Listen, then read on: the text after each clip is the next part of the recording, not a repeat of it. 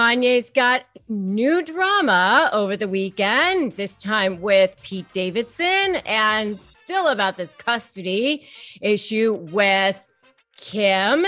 And I'm going to talk about this latest custody war, what it's like to have custody drama with a narcissist. It's a whole lesson on what to do, what not to do with co-parenting with a narcissist. So I'm going to break it all down for you in this video. So you're definitely not going to want to miss it.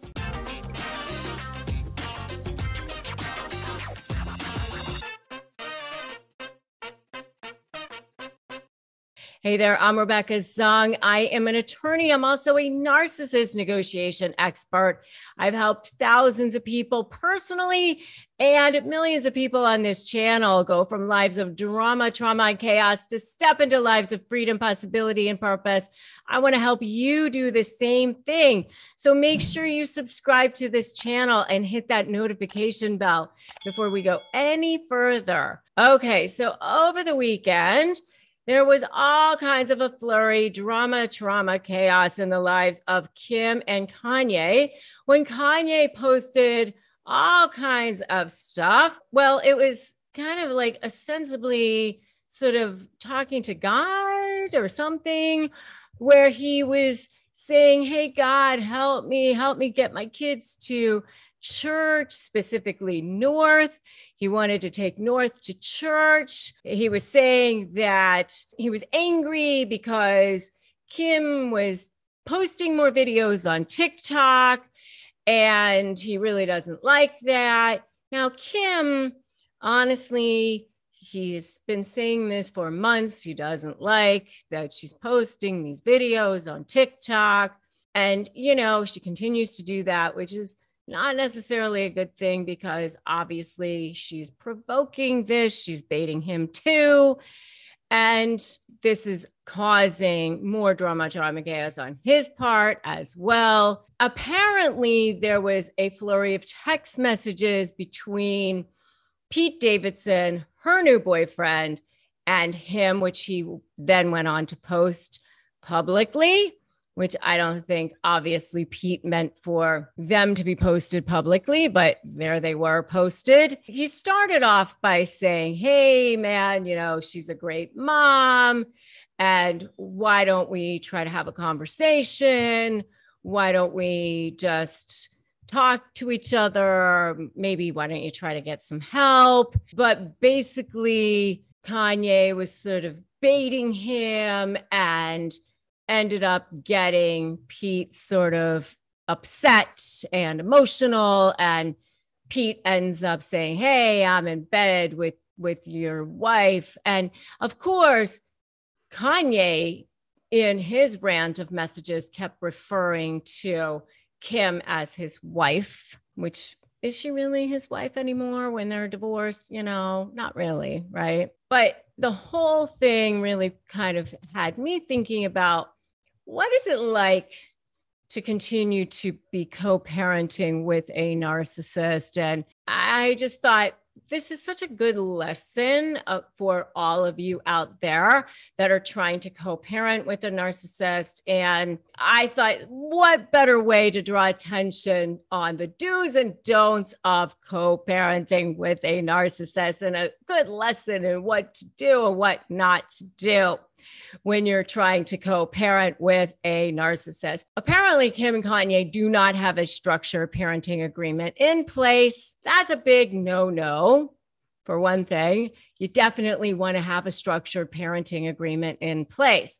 You really shouldn't even be separating without a structured parenting agreement in place. You shouldn't even be living in separate houses without a structured parenting agreement in place. You really need to have a very, very specific parenting agreement in place. It should be as specific as you possibly can. So that is a lesson in what to do. Number one, to do not move out without a structured parenting agreement in place if possible. Number two, don't have your significant other be trying to talk to your new boyfriend, be trying to talk to your ex-husband and intervening on your behalf like that, especially be saying, hey, I'm in bed with your wife and sending photos of you like in naked in bed. That is so much of an instigation, right? And here he is basically baiting Kanye. Not good. I mean, and Kanye is kind of baiting him. And what does that do? Number one, it gives Kanye a narcissistic supply. Number two, all kinds of trial exhibits potentially down the road, which is not going to be good for Kim, because if they end up having some kind of trial over the custody, all of this is going to come to light. All this flurry of text messaging, everything that's going back and forth here ends up being potential trial exhibits. It's not going to be good for Kim. And frankly, all this stuff that Kanye has been posting, this diarrhea of the mouth and everything that he's been posting is going to be something that can be used against him too. Remember that anything that you put your hand to is a potential trial exhibit, and all that stuff becomes leverage, things that can be used against you. And I have a whole video on that, which you can definitely check out. This is the real leverage against narcissists, which I highly recommend that you check out as well. These are the things that end up being used against you. And another thing that they should be doing, and that you could be doing if you're dealing with a narcissist, is instead of back and forth using text and things like that, is they could use one form of communication. And I do highly recommend, if you are dealing with a co-parent who's a narcissist, is use something like an app. There's a lot of different apps out there that you can use that are specifically designed for co-parenting. And I highly recommend that if you are in a court battle, that you have the court actually order that you use the app, because that way, if they don't use the app, you can actually file something with the court that says, hey, they're not using the app. And you can actually order that the court make them use the app, rather than, all these different ways that they can make your life miserable. And, how they do, they use 50 different ways to communicate with you to make your life miserable. So I would say that playing all this out in the public eye is actually just giving Kanye a forum for his narcissistic supply. Baiting is also a form of narcissistic supply. By taking the bait, they're giving him narcissistic supply.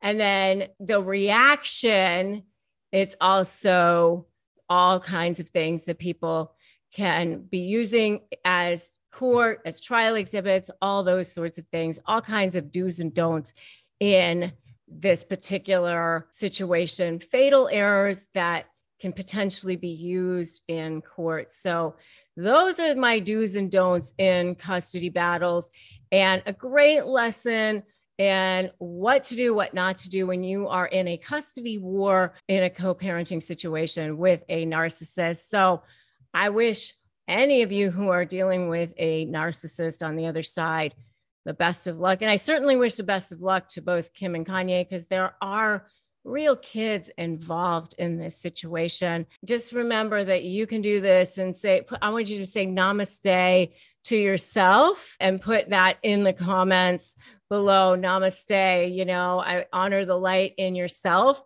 and in others. And if you haven't subscribed to this channel, then make sure that you do that now. Subscribe, hit that notification bell. And if you are negotiating, make sure you grab my free Crush My Negotiation Prep worksheet at winmynegotiation.com. And feel free to join my free private Facebook group, which is a support group as well, Narcissist Negotiators with Rebecca Zung. And remember that today is a great day to start negotiating your best life, as always. And remember to slay. And I will definitely see you guys in the next video.